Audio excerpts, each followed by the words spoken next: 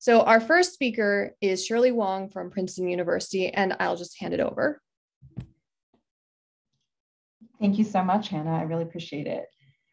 So I'm going to focus today more on the faculty development end of things, so more on teaching than on learning. But some of what I'll talk about are things that at our center, which is both the teaching and learning center, that we've discussed could also work for graduate students and also perhaps from the learning end. But again, I'll focus a little bit more on faculty and teaching today. So I'm just speaking today on behalf of a whole host of colleagues. There are many more that I didn't mention, but I just wanted to highlight a few, some of whom are actually in this session right now. So, first, I wanted to just emphasize that, we've done a lot of reflection, I'm sure as the rest of you have done, over the course of the last year and the last couple of years. And just at a big picture level, some of the challenges we see in terms of having faculty engage with teaching or teaching related initiatives seems to be about sort of bandwidth and also just engagement. So some of this is a little bit perennial, that we are a research institution. And so there's going to be a variability in terms of the amount of bandwidth and engagement faculty have with teaching. But in particular, we felt that over the course of the pandemic, with everyone really in lots of ways focused on teaching, that this year when we sort of came back, that there was perhaps in some certain cases, some less reduced bandwidth and engagement. So that was a challenge. At the same time, we felt there were many opportunities. And one of the things that we really felt that the last couple of years have taught us, and a lot of this is to do with technology, is that faculty really appreciate flexibility and really seem to respond to that. And there are also new ways to connect, right? Again, a lot of this is technological, but not necessarily only technological. And also, there are opportunities for us to think about how do we not only create initiatives or new things, but also to really try to build an evaluation and to try to make sure that they are actually working, that people appreciate them, and sort of using that kind of feedback to guide future initiatives. So, the title of the session was supposed to be about institutional transformation. I'm not claiming that these are about institutional transformation, but I think what we have tried to do is think about initiatives that could live on and that could be enhanced compared to what they were before. And so in the interest of time, I'm just going to mention a couple of them today and just focus a little tiny bit on just one of them. But one sort of approach that we have taken more recently I would say in the second half of the year actually is to think about issuing more calls for proposals related to aspects of teaching. So specific aspects, they could be about digital assignments or digital work. That's one call that we put out, also on inclusive teaching. But the idea being that, that we try to sort of guide a little bit, what we're hoping that faculty will want to be interested in implementing in their classes. And what we found is that faculty really seem to respond to these calls for proposals. They have included a bit of money, but not necessarily huge amounts. And one of the things that we've also talked a lot about is that when we ask for these proposals and we get these really interesting ideas and things, what do we want to do in terms of asking for them to engage with evaluation or output? And so that's something that we really want to include with our calls for proposals, is to think about, what would we like to see from faculty at the end? So sometimes it might be some sort of assessment or evaluation of the initiative or the course itself. It might lend itself very well to that. And other times the output might be something like, we have a new collection of teaching initiatives, I guess you would call it a blog, that is really meant to focus on classroom initiatives conducted at Princeton. And so perhaps an output we might want is for someone who's implementing an initiative to actually write a firsthand experience about what they've created and actually put it out publicly, at least for the Princeton community. So that's something we really tried to do, is kind of build in some kind of thinking about evaluation or product output along with the calls for proposal. And then the other thing I wanted to highlight today is something that many of you might already do, but it's new to us, which is really trying to create more of a hybrid and a cohort design for some sorts of pedagogical sessions and materials. So in particular, at Princeton, we don't have a course design institute for faculty, and I know that many of you do, and I've actually been eyeing a lot of them, and what we thought could be really, really interesting is to really utilize The comfort that faculty now have with Canvas. So at Princeton, we actually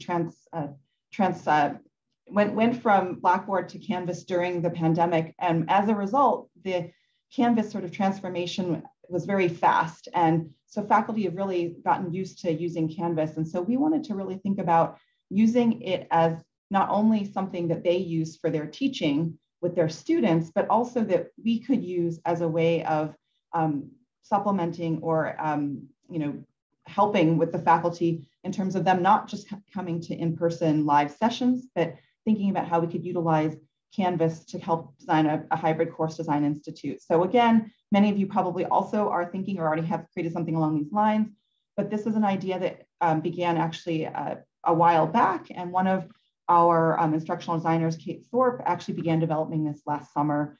And there is asynchronous content on Canvas and also asynchronous engagement.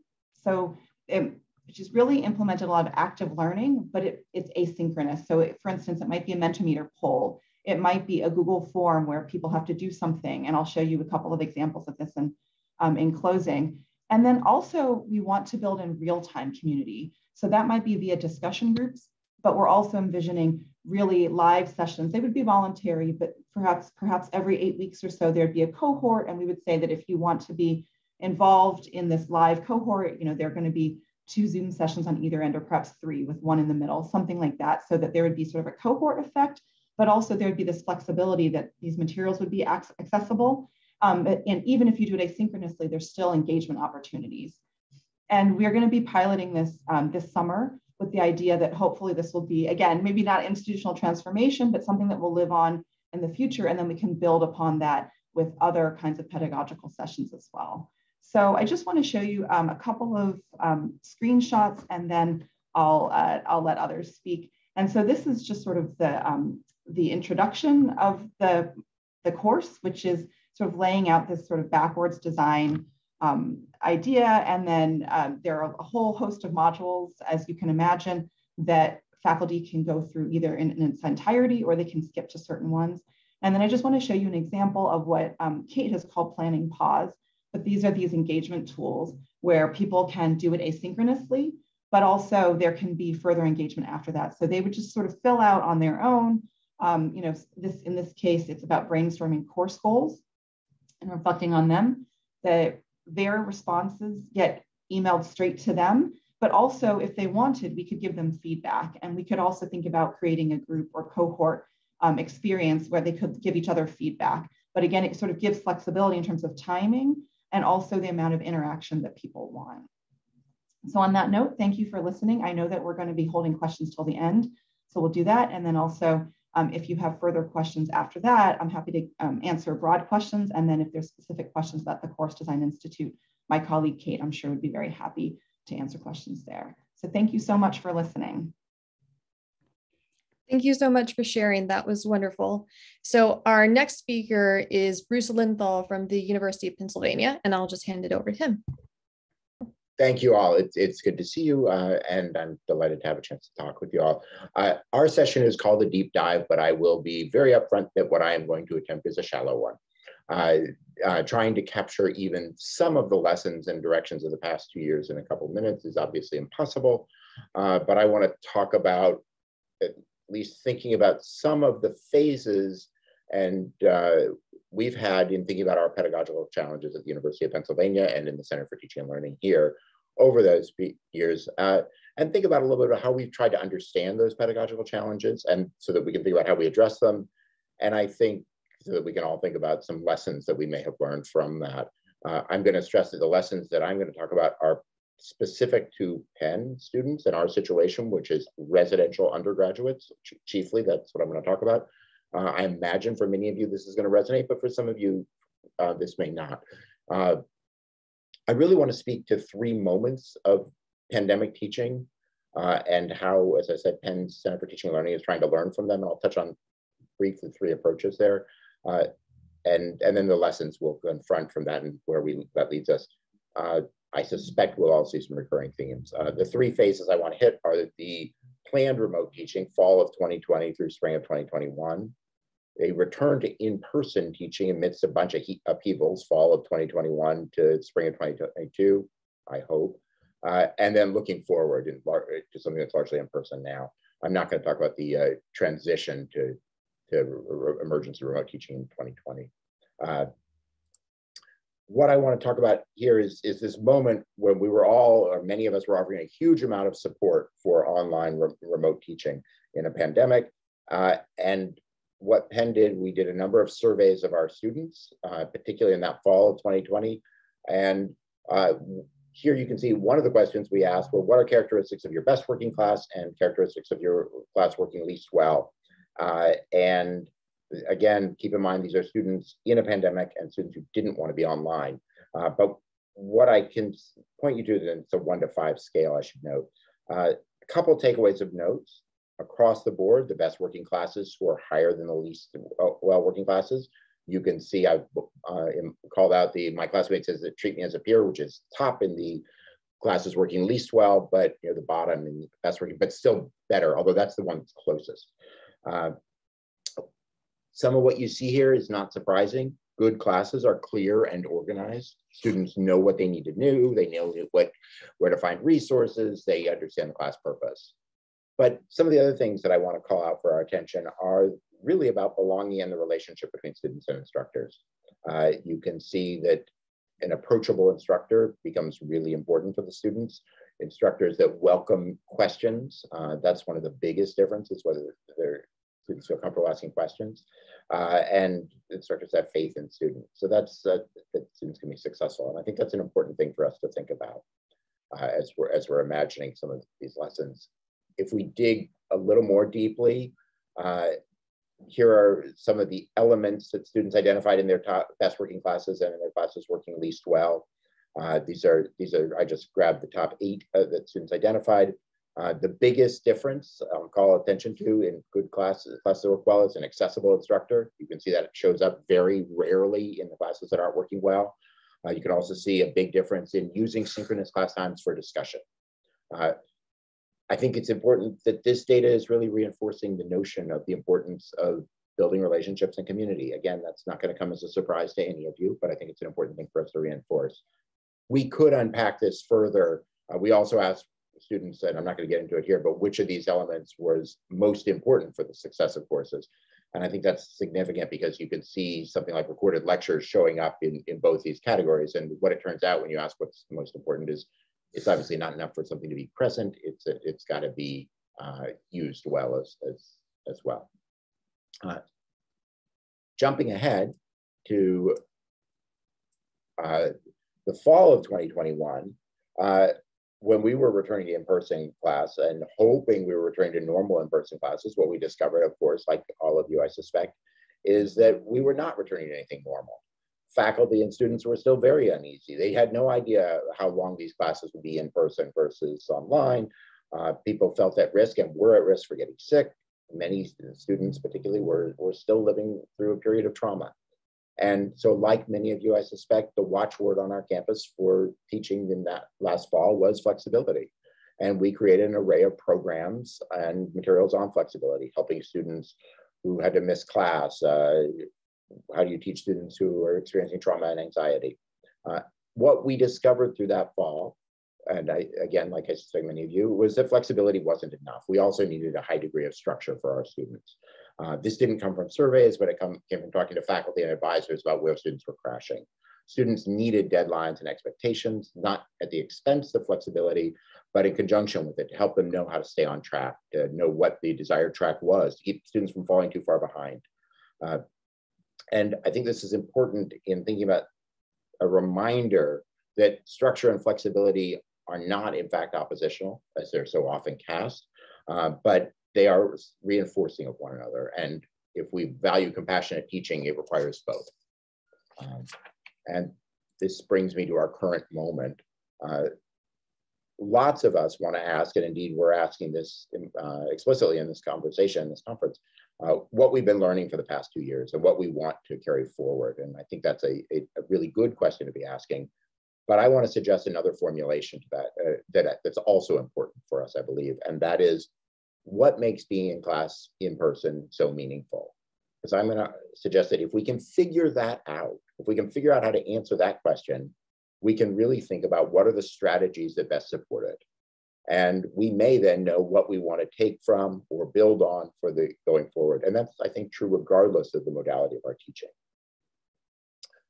Last month, we had a faculty-student conversation on this very topic, asking faculty and students to talk with one another about the question of what makes it meaningful. And the students and faculty raised an array of great points. Some folks talked about the importance of space itself conveying a meaning. If any of you are students of Adorno or Sacred and Profane or Sacred Space, you know that you're going to be saying, well, of course, space conveys a meaning, that you're supposed to behave or engage in a certain way. People talked about the importance of reading one another, the possibilities of depth of communication, using the phrase interestingly, but more bandwidth when you're in person to see who's lost or enthralled. People talked about tactile learning and physical engagement with stuff while moving around. People talked about the serendipity of accidental encounters and accidental engagements. But the key idea that folks came back to again and again in this conversation was that classes and classrooms are both social and intellectual spaces, and that those two concepts are utterly inseparable, that we can't treat them as separate practices, but they are most nicely welded together. Students talked to us about the social excitement of engaging with friends being an integral part of and fueling the intellectual excitement. Students talked about the difference between going to class alone and going to class with others, and that's how they talked about being online. And the goal that emerged here is not just helping students build understandings, but helping students build an excitement for the process of understanding. And for that, for learning from and with one another, building community isn't just a bonus, it's not just an add-on, it is at the core of the experience. And if that idea that we heard in this one faculty-student conversation is right, and based on some of the data I shared around some of the keys to remote teaching, I think we have some more evidence that it is. If that is right, then I think we have some guidance and some values to help us think about the teaching strategies we want to develop and build on from these 2 years as we go forward. Thanks so much. I'm happy to hand this off to our next speaker.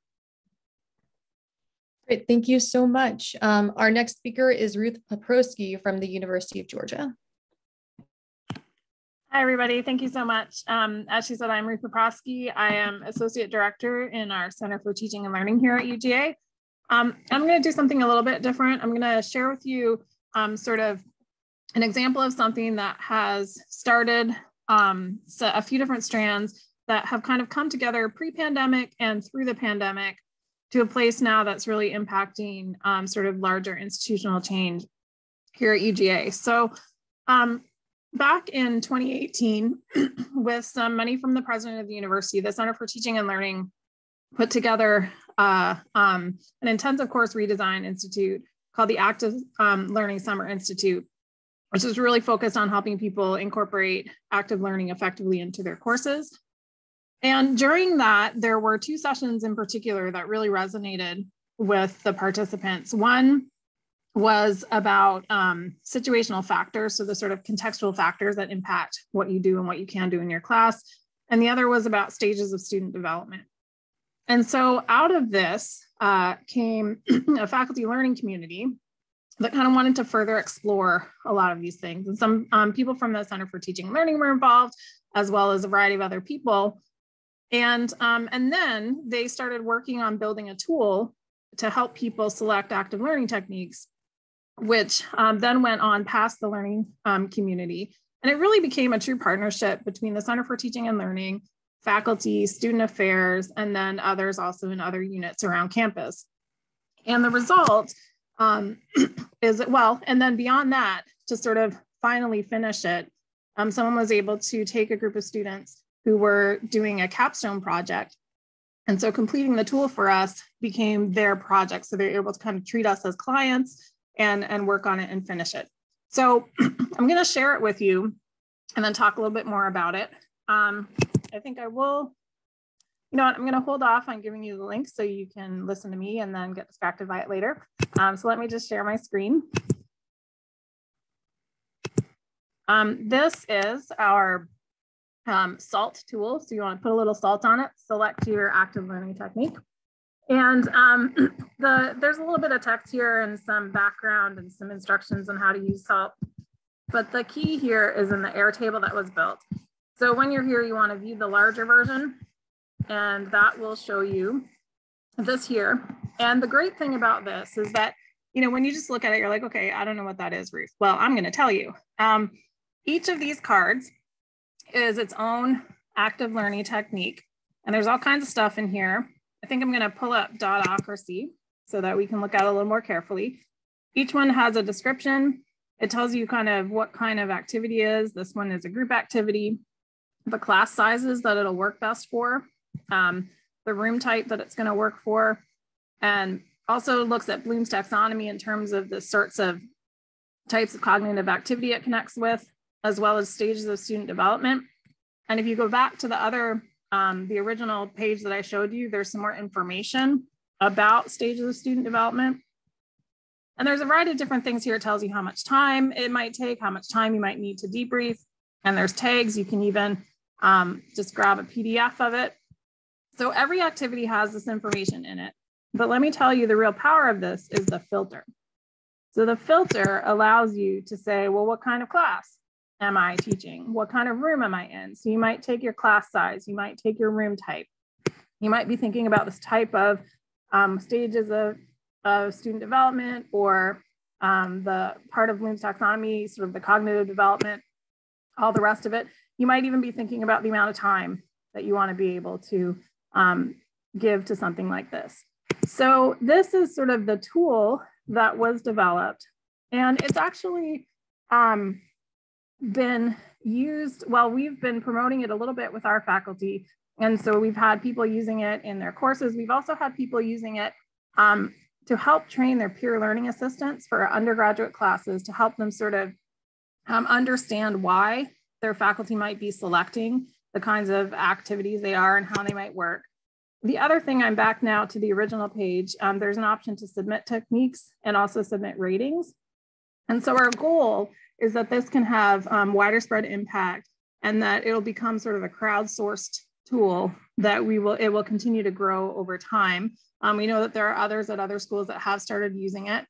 And the other thing is that all of the work with our Active Learning Summer Institute, as well as developing this tool and a few other things, have led to UGA adopting our quality enhancement plan, which is a 5 to 10 year strategic plan, to a strategic initiative to impact undergraduate education, is all about active learning. And so this will also become a big part of how we help provide tools asynchronously to faculty as we continue with the other parts of our work on active learning. So I will leave it at that for now. I'll put the link in the chat, and happy to take questions later. Thank you. Thank you. That's really awesome. I'm so excited to look further at it. So our final speakers today are Caitlin Hayward and Deb Meislish from the University of Michigan, and I will hand it over to them. So good morning. My name is Deb Meislish, and Kate Hayward and I are pleased to be here to give you an update from our campus. We together represent provost office units with really broad reach and a range of partnerships across our very decentralized university. We titled our presentation with these two questions: what are you holding on to, and what are you letting go of? Because we found them to be fruitful ways to open conversations about the teaching and learning lessons from this pandemic moment. So we wanted to start by noting a stark convergence of transformational forces on our campus. On January 5th of 2022, Michigan opened a new classroom building. It's pictured here. In physical form, it embodies many of the important trends in pre-pandemic higher education. Its classrooms were designed with active and team-based learning in mind, and they were scaled so that faculty could bring together large numbers of students together in purpose-built spaces that could support those types of pedagogies. That same day, the Michigan Daily, our student newspaper, featured a cartoon with this headline, Episode 2, Omicron Strikes Back. I think that captures a lot of the things that all of us on many campuses were dealing with. But this convergence meant that the first faculty to teach in this building were navigating, on the one hand, how to best take advantage of these classrooms, while on the other, providing flexibility and access for students who could not physically attend class because they were quarantining from or concerned about COVID. And at times it was a bumpy ride. Instructors wondered, was it enough to just record class for absent students to view asynchronously? Or should students be given an option to attend remotely in real time? If students could Zoom in, was it enough to have students participate alone in any activities that were planned? Or did each class session require the instructor to design lessons that would work equally well in Zoom and in person? Faculty tried many different approaches, but many found the situation really challenging and unsatisfying. So, where do we go from here? So clearly the task is figuring out how to navigate all of these issues. One way in which we've been doing this is to leverage as many strategies as we can. So some of those involve building on existing efforts. Other involve new ways to listen to our communities as we work to adjust the programs we offer and the learning tools that are available on our campus. And so we're going to share just a little bit about both of those. So one important strategy for us has been to bring faculty communities together to process all that has happened and to reflect on their instructional choices in this new era. And that echoes some of the things we've heard from others. For example, working with our largest undergraduate college, Literature, Sciences, and Arts, we repurposed an existing large course initiative in order to do this. And we asked questions like, so what is class time for? Echoing the prompt that Bruce mentioned before. What does student engagement look like? What is equitable assessment? And similar communities were launched in our College of Engineering as those faculty wrestled with similar questions. Another important new approach emerged from Michigan's existing foundational course initiative, which partners CRLT consultants with departmental teams to redesign large foundational courses. In the fall of 2020, Dr. Carly Nowicki, an instructor with Bio 173, became really deeply concerned about her students' well-being, and she wanted to develop a process to check in on her over 700 students in the class. She asked her FCI partners for help in doing this because this is a really big task. The work led to a partnership with Wolverine Wellness, which is a division of our University Health Service, to implement a scalable process for course-based student wellness checks that went beyond resource sharing, and I think that's really important. They created a short survey that specifically asked students whether they needed anyone to reach out to them about either course or well-being concerns. If students requested help, those requests were routed to either the instructional team of Bio 173 or to the Wolverine Wellness team for follow-up. After piloting this in this large biology course, they've been working to expand it to other large foundational courses involved in the initiative. A related example, our colleagues at CRLT in engineering created an educational module based on mindset research that was conducted both prior to and during the pandemic by our engineering professors, Joanna Milanchuk and Cynthia Finelli. The module teaches students how positive framing can help students succeed in engineering. Students in the module have opportunities to practice strategies for adopting such framing attitudes and contribute advice to help other engineering students do the same. The College of Engineering is working to get this module into student hands through communication with faculty, with academic advisors, and directly to students. So for a bit more on some things happening at U of M, I'm going to turn things over to Kate. Thanks so much, Deb. So determining our approach is still very much a work in progress, as we've heard broadly across institutions today. We're asking questions about what we need to prepare people for and what evidence we need to select different approaches. And at a place like ours, it will not be just one approach, it will be many. And so being informed about the range of things has been crucial. There's very much a sense that we're building this plane as we're flying it, and that it's key to make the best decisions we can, but also study outcomes and iterate when we find that things can be improved. We've been intentional, as others have, about listening to the community.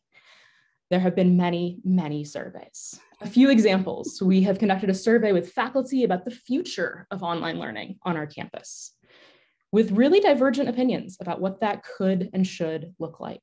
We've surveyed graduate students about mental health effects that they've faced in the pandemic and how they're experiencing degree delays. We've spoken to undergraduates about the strengths and the weaknesses of virtual advising experiences, what physical and financial challenges they have faced, and how their career goals may have been shaped by this moment. Asking questions and listening to the answers, even and especially when they've surprised us, has been core to helping us design the path forward. One example of how we've taken steps to prepare our community has been reimagining our teaching assistant orientation. This traditionally in-person 2-day event became a virtual async experience in the lead up to fall 2020. And amazingly, was able to reach even more students than ever before the change of modality. Before completing the modules, the soon-to-be teaching assistants rated themselves collectively as 37% prepared for the semester ahead, and after that rose to 89%.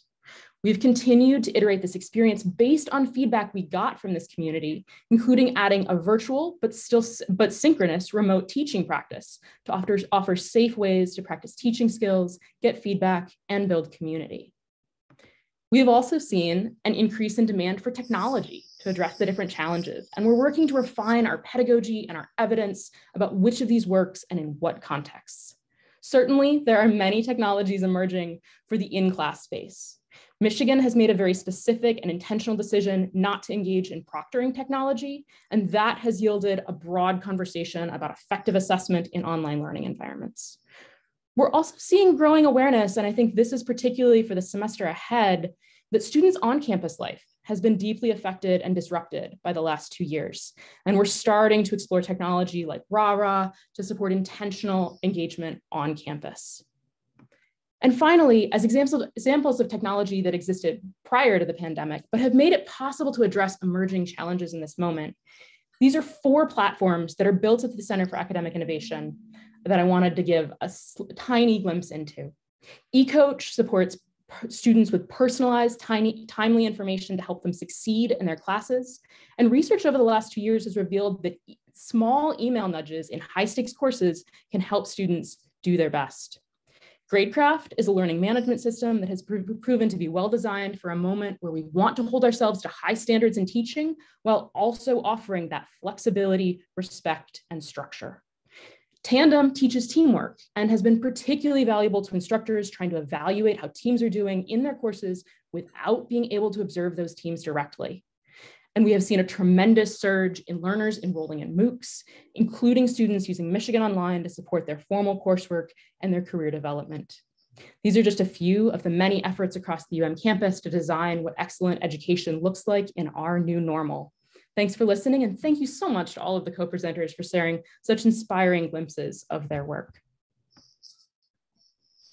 Thank you both for sharing that with us. And thank you again to all the speakers for sharing your wonderful ideas. So now we have a good amount of time for questions. So if you have any questions, if you're in Zoom, please feel free to raise your hand virtually and I'll call on you, or feel free to post them in either the chat in Zoom or the chat in Whova. And I actually do see a question in the Whova chat for Deb and Kate, which is it possible to access the engineering module that was in your presentation? If so, how can someone do that? So I don't believe it's shareable outside of the University of Michigan at this point, but I would point you to my colleagues at the Center for Research on Learning and Teaching's engineering office, and I will put the specific contact name in the chat for you. Great, thank you. And there is a question in the chat for Bruce. I will read it aloud just so everyone can hear it.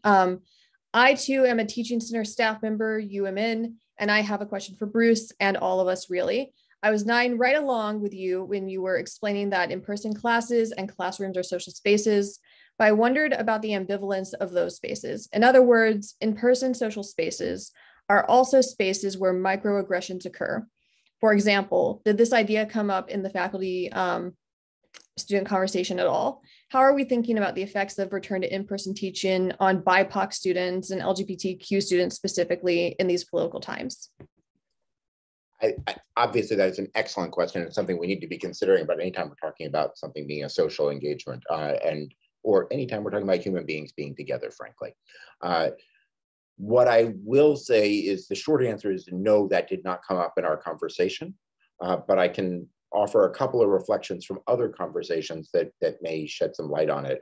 The first is that I think when we shouldn't posit this as something that one group is inherently opposed to and one group is inherently supportive of. I think we have lots of students from lots of different backgrounds who feel a need for an intellectual and social engagement hand in hand. So I think that's the first thing to say. But the second thing I want to say is it's absolutely true that these spaces are fraught in different ways for different folks. And we need to be mindful of this. And this exists independently of whether or not we're coming off a pandemic. And one of the things that our faculty often say, we have a whole slew of other conversations with faculty about how do you create an inclusive classroom? And they often say, everything you're talking about doing to make things seem more welcoming is scary because there's space for me to get it wrong and mess it up. And if I don't put any effort, if I just lecture, then I'm not going to get anything wrong. And of course, we know what happens if you do that. We know that what happens is then you can leave lots of people out. All of this is a lengthy way of saying that I think one of the things we have to embrace is the possibility that this is hard and the possibility that we're going to make mistakes because that's the way we're going to do a better job. And we know that for all of our students, getting them intellectually excited makes a difference, and that there's that social component too. And I guess what I'm saying is we can't run from the difficulty, but we have to acknowledge it and look it squarely in the face.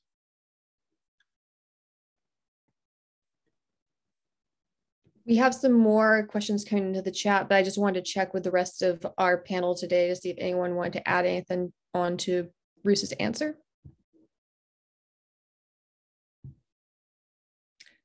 Great. Okay, so we have a question from Huva. With all this technology, how were students trained about so many resources being available, yet avoiding information overload? And this is just a general question that isn't directed at anyone in particular.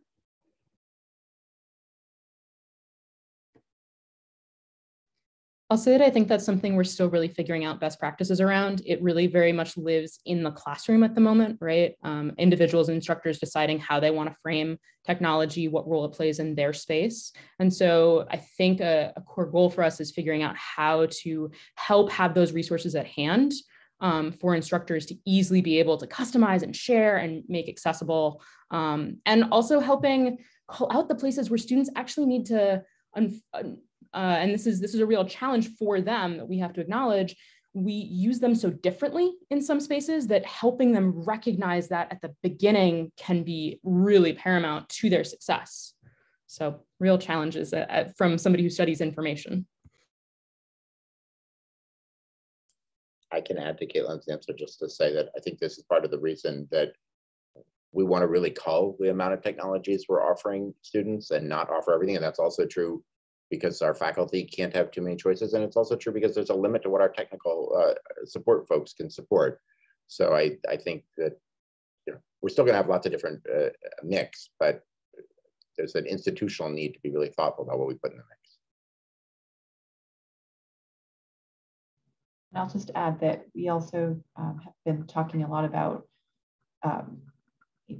potentially de-emphasizing technology itself and being really thoughtful about the pedagogy. And so it's the technology enhances the pedagogy, but the technology doesn't drive sort of the way that the teaching goes. And sometimes it's really tempting to kind of be like, oh, there's this neat tool that we can use to facilitate student engagement, but are there actually, is it really needed, or are there other ways, maybe even better ways, old fashioned, if not, that might work as well. So we're trying to think very carefully about that whenever we talk about new technologies.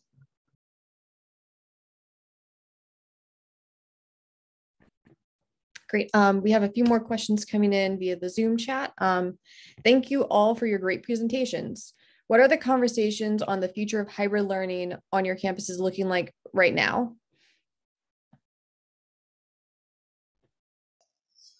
I'll just jump in for a second. So I think that there's a lot of conversations happening about that in a lot of spaces, and some of it depends on how you define hybrid.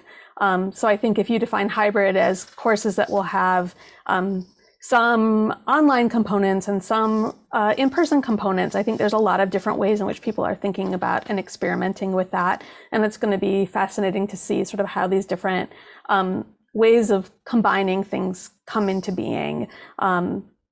I think the other way in which you can think about it is kind of the standard HyFlex definition of things happening simultaneously in person and online.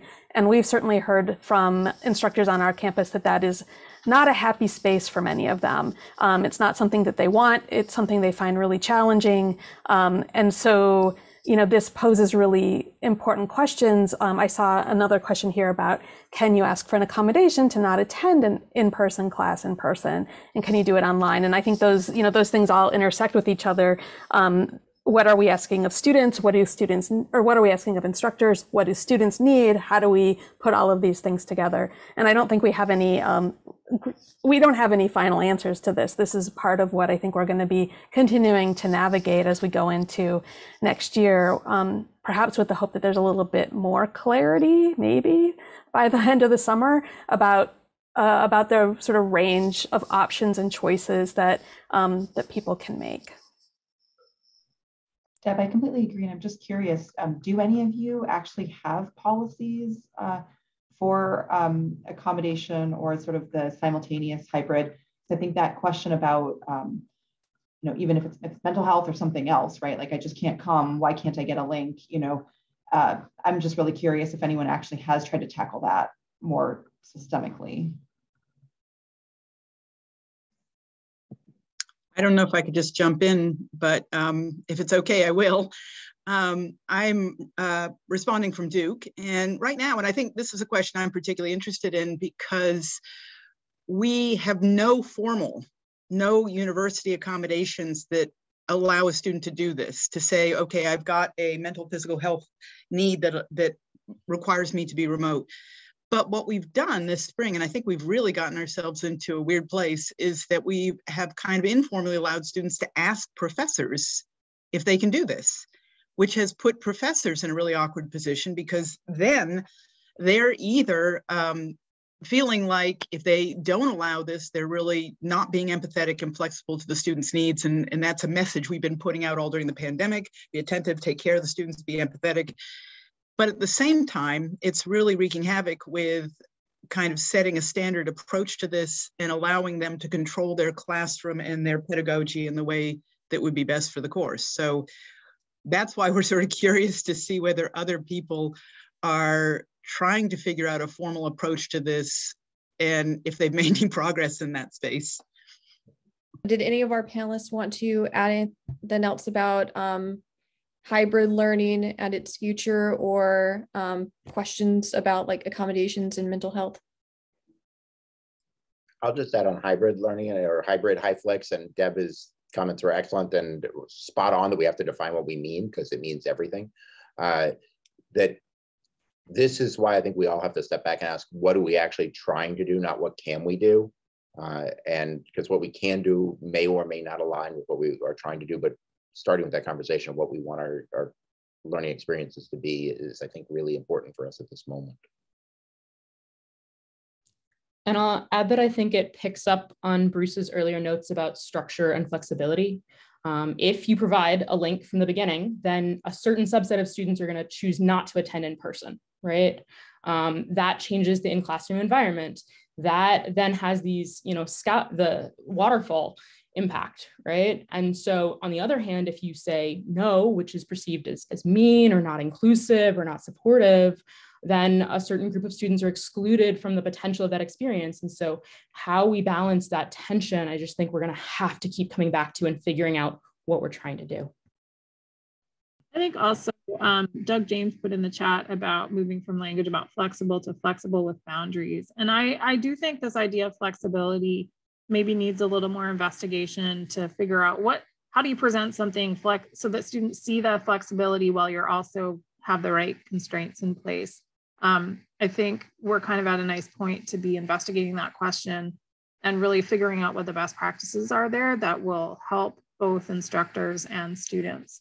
Because flexibility tends to come with a lot of extra work. And so what are the ways we can do it efficiently and effectively that also help the students see that they are being cared for, their interests are being taken into account. Also, the clarifying the priorities of are you looking for the ideal learning experience, or is perhaps, again, flexibility, inclusivity, what sort of the priority? Because I think to your survey, Bruce, there clearly seem to be benefits of being in the classroom. Now, of course, that will change based on, context, all that stuff, but it certainly seems like that classroom space really is important. And at Princeton, certainly there's a great focus on being in person. That's really important. But I think the priority is based on this idea that the classroom learning is really this ideal learning environment, and I could imagine there would be contexts where that maybe isn't the case, or there might be other factors that take priority. I was just going to jump in. I saw the question from I guess Doug James from UNC Chapel Hill, and one of the interesting things about this new building that got opened at Michigan is that the rooms are pretty technologically sophisticated, and so they have built-in ability to record at least what the instructor is doing in the classroom, but some ability to move cameras around. They have a second dedicated Zoom camera in them. And so even the technology that was available made it possible for students to ask for things that in some other space they might not have been able to ask for in the same way, or might not have been able to be provided in the same way. So I think that's another sort of element of this. In conversations that I've been having with instructors, I've often sort of said, can we go back to first principles? We've always had to ask the question, if a student needs to miss class, how do we keep them connected with the course and engaged with the material and with their peers? And so if we start with that question, what are the options that we have, and how do those connect with the individual goals? And sometimes it's been helpful to kind of pull back a little bit and to sort of start with that question. It doesn't touch on like all the many institutional questions that are being posed here, but sometimes at least in individual consulting and work, it can be helpful to at least help people make decisions about the options that they have. We are right at time. So I did want to just check with our panelists for one final moment to see if anyone wanted to share any final thoughts. But thank you all in the audience for your engagement in the chat and your wonderful questions. Would any of our panelists like to say a final word? Or